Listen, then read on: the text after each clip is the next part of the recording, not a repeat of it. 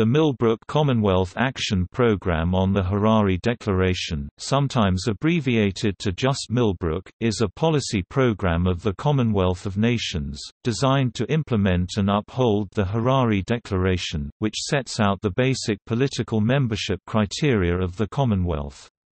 The program was agreed and announced on 12 November 1995 at Millbrook Resort, near Queenstown, New Zealand. At the conclusion of the 14th Commonwealth Heads of Government meeting, Millbrook introduces compulsory adherence to the Harare Principles, and, in enforcing them, includes aspects of both carrot and stick approaches.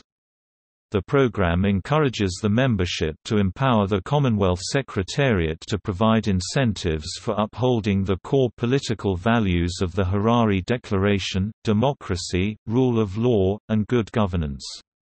However, the program also allows the Secretariat to employ bilateral and multilateral punishments against intransigent members. For serious or persistent offending countries, suspension and expulsion from the Commonwealth altogether are permitted.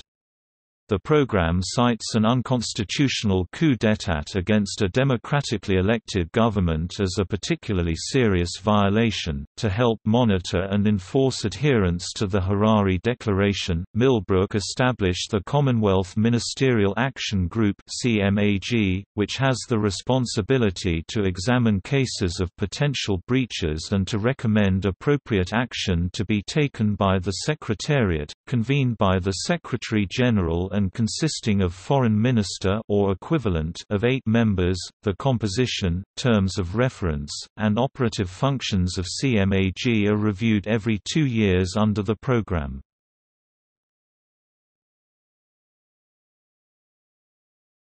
Topic: Footnotes.